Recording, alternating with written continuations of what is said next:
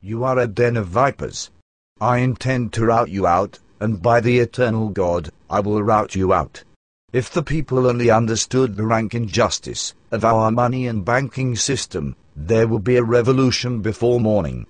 President Andrew Jackson, 1829 to 1836.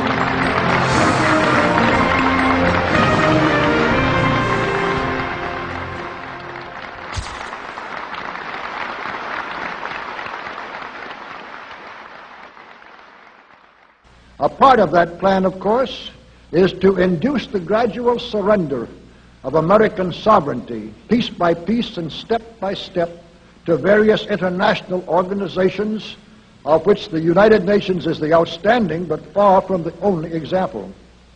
Now, here are the aims for the United States. 1. Greatly expanded government spending for every conceivable means of getting rid of ever larger sums of American money as wastefully as possible.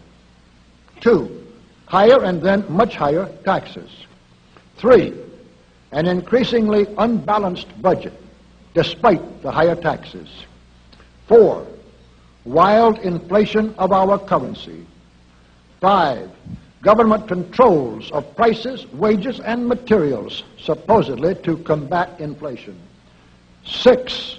Greatly increased socialistic controls over every operation of our economy and every activity of our daily lives.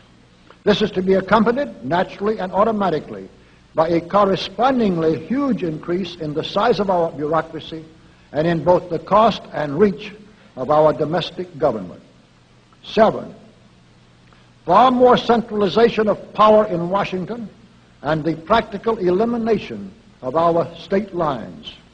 There is a many-faceted drive at work to have our state lines eventually mean no more within the nation than our county lines do now within the states. 8.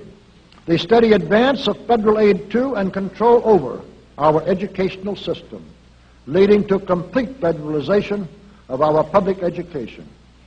9.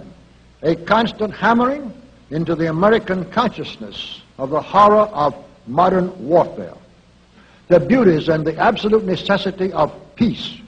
Peace always on communist terms, of course. And 10, the consequent willingness of the American people to allow the steps of appeasement by our government which amount to a piecemeal surrender of the rest of the free world and of the United States itself.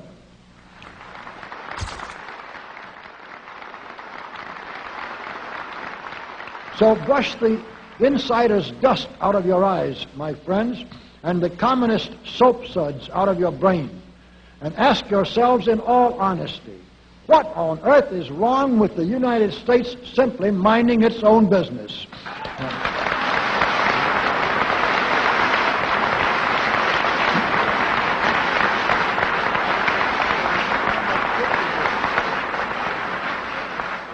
Or with having its foreign policy function primarily for the safety and benefit of the American people.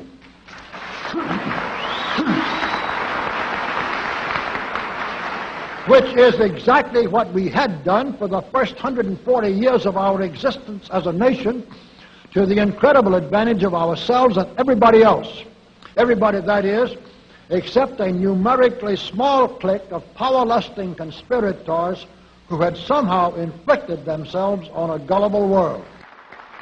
While we turn to a very brief summarization of what we hope the John Birch Society will help and even sometimes lead the American people to accomplish during the next 15 years. 1. Our first and most important specific undertaking should be to restore the complete independence of the United States.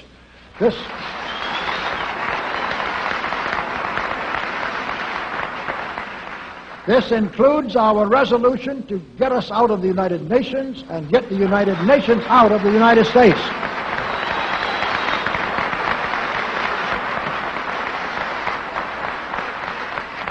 Two, we must once again make our money freely redeemable in gold at some realistic price.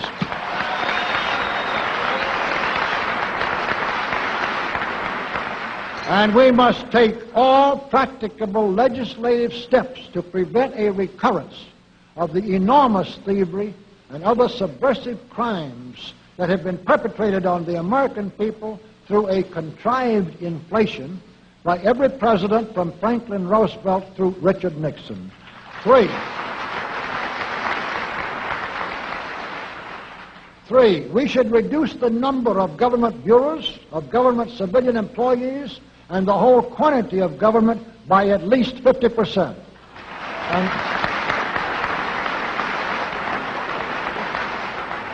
And we should achieve at least this much reduction in proper fashion through gradually convincing a majority of the American people of the wisdom of such a course. 4, we should withdraw all American troops from every spot on earth that is not American soil, except when and where such troops may be required as decided by Congress to protect American lives and property from criminal vandalism. 5,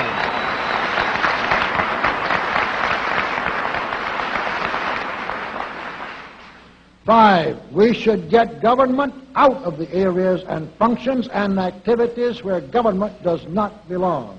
Again, all steps to this end should be taken gradually, but nevertheless just as rapidly as enough of the American people can be persuaded to support such progress. Any such achievement will require a truly massive educational force, but that's exactly what we hope to build during the next 15 years. We could go ahead for at least 100 numbered items, but the John Birch Society will undoubtedly be working on more than that many specific projects, which will be laid out in its bulletins before another 180 months will have rolled around.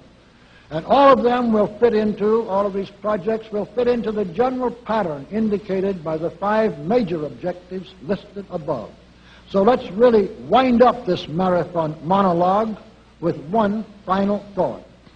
None of us can guarantee anything about what the future will bring.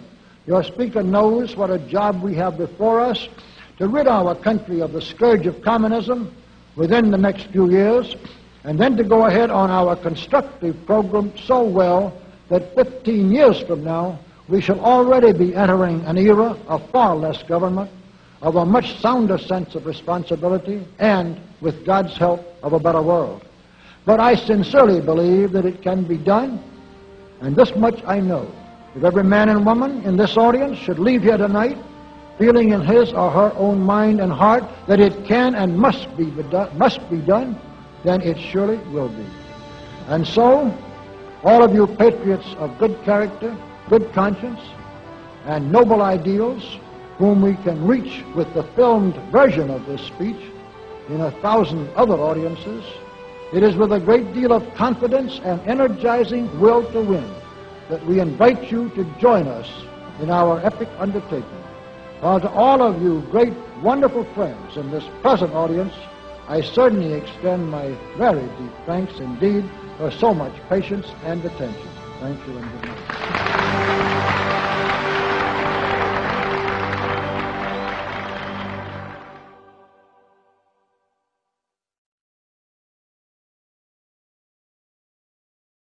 Single acts of tyranny may be ascribed to accidental opinion of the day, but a series of oppressions, begun at a distinguished period, and pursued unalterably through every change of administrations, plainly proves a deliberate systematic plan of reducing us to slavery.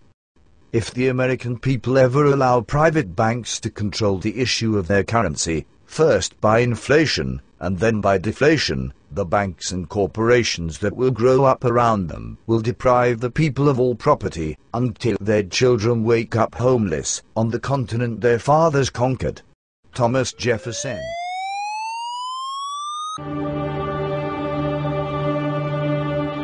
We are a decentralized, nonviolent resistance movement which seeks to restore the rule of law and fight back against the organized criminal class.